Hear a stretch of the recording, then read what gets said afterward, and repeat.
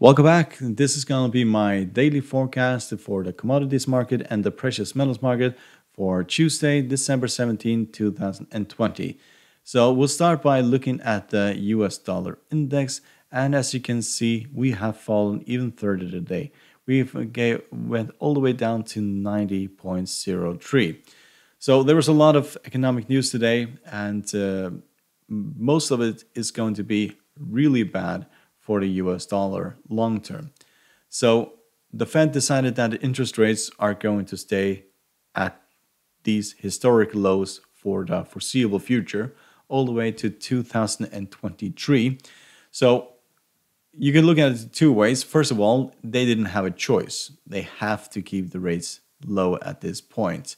You're going to see massive amounts of government spending, and Fed is going to do everything that it basically has to do in order to basically keep the market afloat. So if they were to pronounce at this point that in a few months they were going to increase interest rate, then you would see the market absolutely crash, and you would have a really bad time trying to get the economy going again in the United States. So interest rates are going to stay low in the United States, also in Europe, and mostly everywhere else. So what that means for the US dollar is that usually interest rates fall, the value of a currency follows interest rates. So if interest rates are very low or they decrease, then the value of the currency also goes the same way. So long-term perspective, we are just going to see more of this. It is highly unlikely that we're going to see the US dollar appreciate if interest rates keep being this low. So if you look at the weekly chart, we can see where we may head. So back in 2014, we were down at 80. And the thing is, we're going to test this area in the coming weeks. This is from 90 to roughly 87.84. If this breaks this area here, then we're just going to see basically a drop towards 80. And this will have major implications for commodities. They are going to be really cheap. There's going to be a massive amount of demand for these commodities because they're going to be much cheaper because of the low value of the dollar. So oil will rally, gold will rally. We'll see indices just absolutely go bananas.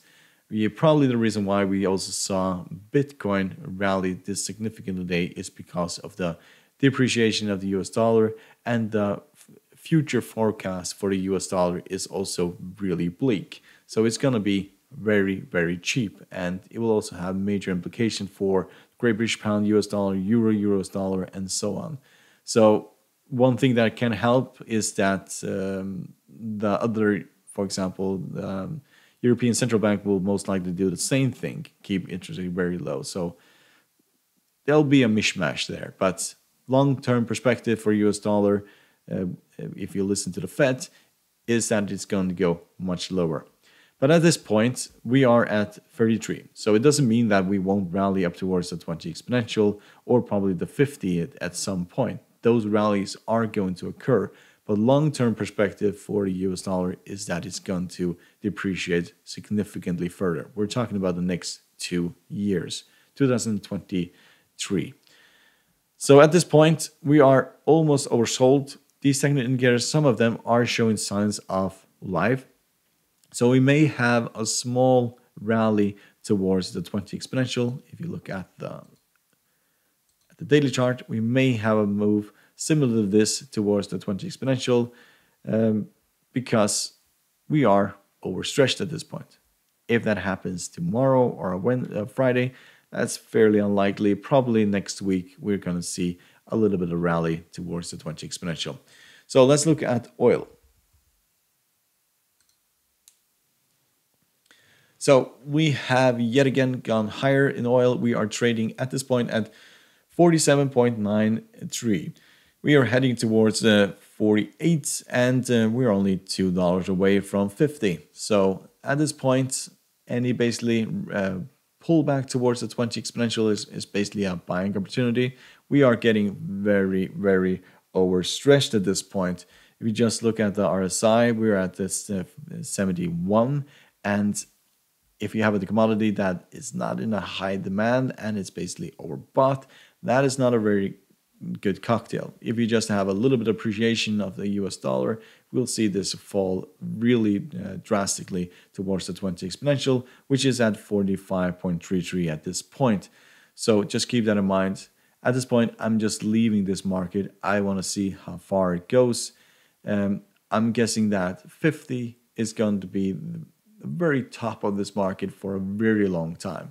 When we get there, we're going to see enormous amount of selling, probably all the way down to 45 or towards the 50 moving average, which is at 42 or 43. It will be that point. So at this point, I'm just staying away from this, just see where we technically are going. But technical indicators are still bullish, but we are overstretched, very overstretched. So we could have a pullback at any point. So let's look at natural gas. As you can see, we are just seeing more of the same. And I think I said when we were over here only 2 days ago, that if we get stuck here and see 2, 3, 4, probably 5 trading days, similar to that, we're just hanging around at the 20 exponential, not doing anything. We're going to manage to break through this. We're going to see this market just tumble to the downside. So we have been falling, rallying towards the 20, rallying again against the 20, and then yet again, 3 times. And every single time we have been rejected. And it looks like we are also going to be rejected here. So there are news of a massive snowstorm hitting the northeastern part of the United States. A big portion of the population of the United States lives in this area. So that is going to drive up demand. So we could see a very sudden spike all of a sudden when temperature starts to decrease significantly, because demand for natural gas increases significantly when basically when temperatures change drastically. At this point, it's looked like we are going to go higher. These technical indicators are showing more signs of bullishness than bearishness.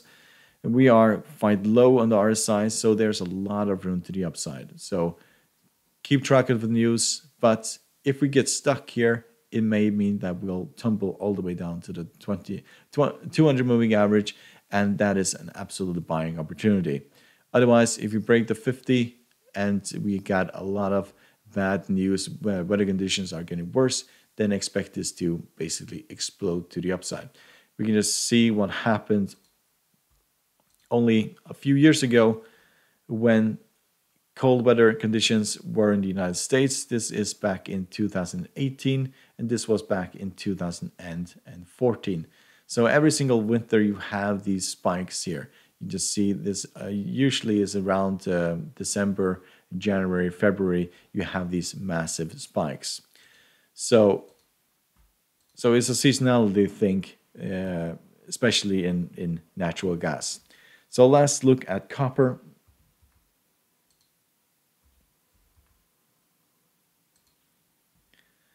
We can see that we have yet again rallied. So of course, as long as that US dollar is depreciating and that there is a fair amount of demand in the Asian markets, especially for copper, then this market is going to go higher.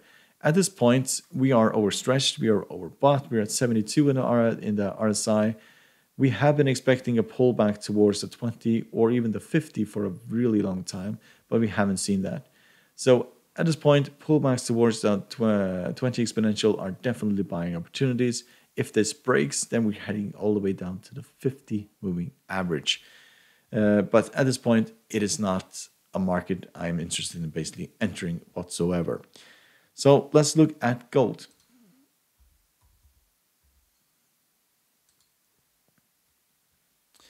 So gold broke down all the way to the 20 exponential moving average today, and now we're rallying yet again. And mainly due to the fact that we have the decision of the Fed and that they're going to keep the interest rates very long for a very long time. That means that the US dollar is going to depreciate, And that, of course, is also very bullish for gold. We have this triangle here, which we need to break. And my bet, and always has been, is that we are going to break to the upside. Silver has already broken the upper trend line, and that is fairly unusual. Usually it's gold that rallies before silver, but silver is even more bullish than gold is at this point. So if we manage to take out the 50 moving average, we're heading towards this trend line here.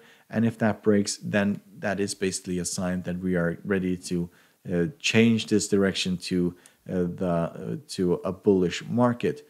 So we are probably seeing signs of that already. So this is a low, this is a low. If we're making higher lows at this stage, it means that we're probably going to continue in this direction. That means that this line here is where we are heading towards. So rally here, lows, and just go higher and higher from here. That is also a possibility for this market. If silver rallies this much, then gold is going to also rally significantly. But there are hurdles in the way, the 50 and the major resistance line here that we have to get through. Otherwise, if we are rejected here, we're heading back towards the support line, and then we'll just go back and forwards until we break out eventually. So let's look at silver.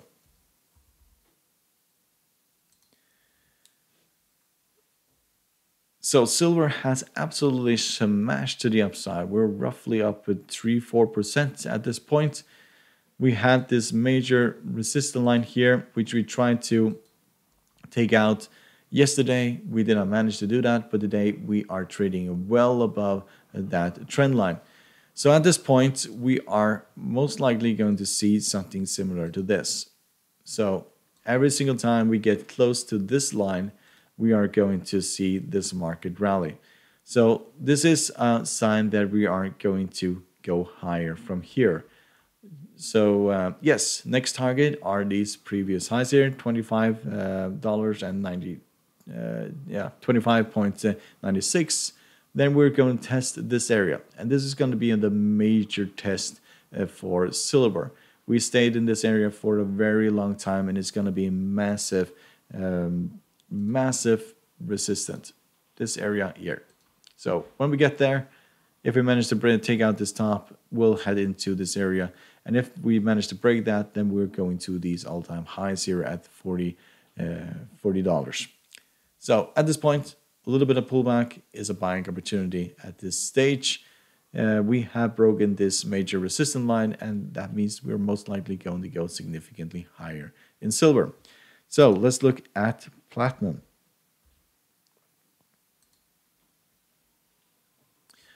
So we have rallied today. We gave most of those gains back. We broke down basically significant in the beginning and then rallied. And so we have been back and forward quite a lot. But it's the same thing here. Pullbacks towards the 20 exponential. I think the bottom of this market is basically 1,000. We're not going lower than that. So pullbacks towards the 1,000. There's also the 20 exponential moving average here. That is basically a buying opportunity. We are not or bought at this point. Technical indicators are very flat. So it may well be that we'll just buy time going sideways. But best would be if we went all the way down to about 20, and then we could start buying here with our stop loss right underneath. So no interest basically shorting this. Every pullback at this point is a buying opportunity. So let's look at palladium. We can see that we have yet again tried to rally and go. This is a really boring commodity to trade. There is nothing happening here whatsoever. So we have the bottom, the top here at 2.446 and the bottom of 2.186. We are right in the middle. There's no reason to basically enter this market. You could make the case that we are creating a triangle here and that we may see some action tomorrow. So, for example, there. So we have been trading this massive back and forward here 2 weeks ago, and we are trading into this corner here, and we are most likely going to break to the upside or break to the downside from here, and that is going to be a fairly significant move. If you look at the technical indicators, they are favoring the upside at this point. So it may well be that we break above here, head towards these previous highs. And if we manage to take out these previous highs, then, or this resistance level, I should say, we're heading towards these previous highs. Otherwise, I would not consider basically trading this. I'm interested in buying here all the way down at where a significant support, or selling it here if we get rejected at this resistant line. So let's look at aluminium.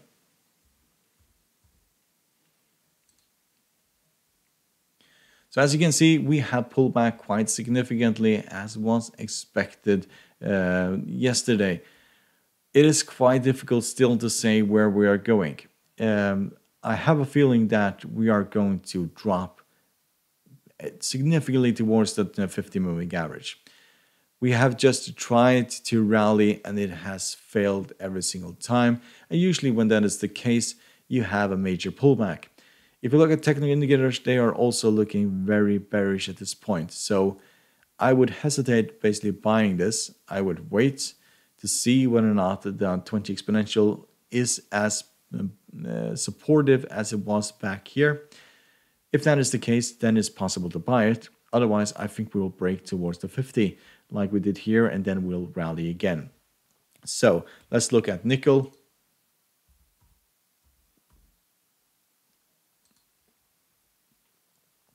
We can see that we have started our descent, and this is really interesting. If you look at technical indicators, they are basically screaming that we are going significantly lower. We got very overstretched. At this point, we are most likely going back towards the 20 exponential. We'll find quite a lot of resistance here at the 17, and that's probably as far as we will go. You'll probably run into major support here, but if we can get down towards the 20 exponential and find resistance there, the support there, then that is basically the entry point for this market. I'm not really interested in basically buying this at the point or selling it. I need to see this market go lower in order to enter this market. So let's look at sugar. So we have rallied yesterday, rallied yet again, but we're showing signs of weakness. And this is basically what I was afraid of. It is very likely at this point that we will only rally up towards the 20 exponential moving average or the 50, which will be resistant at this point, and then we'll break down again. It looks like we're making lower lows, not significantly lower lows, but that is basically what it looks like at this point. And because we got rejected, didn't even get close to the 20 exponential and got rejected and broke down here, that is not a very good sign. Technical indicators, though, are looking very bullish, so we may see this market go and test the 50 tomorrow. But if we stick around here for 2-4 days, then that is a sign that we will break down even further. We have to take out these lows before we go significantly lower from here. So let's look at cotton.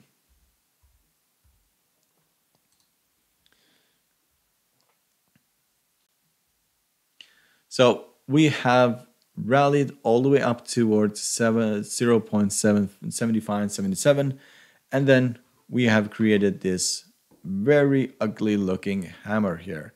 So inverted hammer, and this is usually a very bearish shine. I would not be surprised if we get a red candle similar to this one, all the way down to 0.7437 tomorrow. So we were overbought. We are not overbought now. We're at 69, but still on the edge. Technical indicators are turning around, and last time we turned around in the CCI, we saw this happen. We went significantly down towards the 20 exponential, and that is what I'm hoping for now. Fall towards the 20, buy in, and then go higher. So let's look at cocoa.